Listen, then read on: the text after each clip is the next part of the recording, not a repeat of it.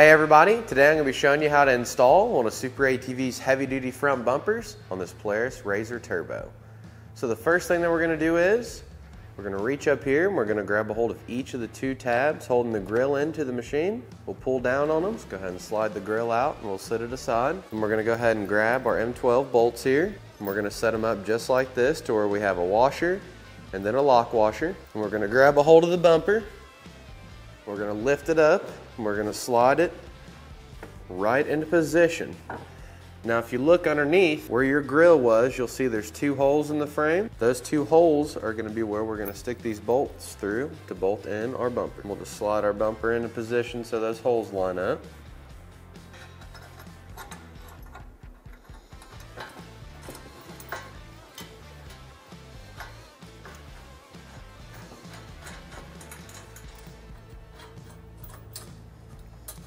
Just going to get these bolts hand started just so it holds the bumper in place, just like that. So now way we can still rotate our bumper around and move it around to get it in position. Next we're going to grab our 3 M8 screws with our nuts, and we're running a heavy duty SuperATV skid plate today, so we're going to reinstall our lower piece here. That's going to secure the front portion of the skid plate to the machine.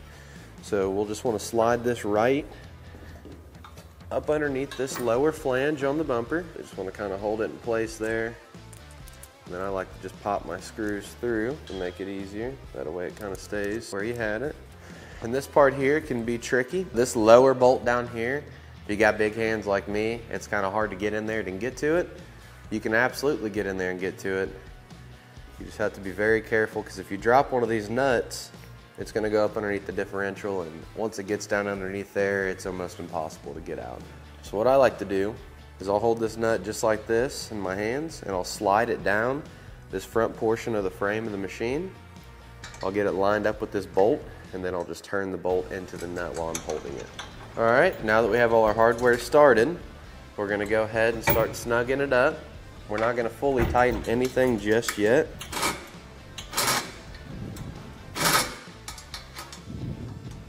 So what I like to do is snug up one of the lower bolts, and then I go up here to my top bolts and I go ahead and fully tighten them, and then we look to see if we need to make any adjustments or shim the bumper in any way.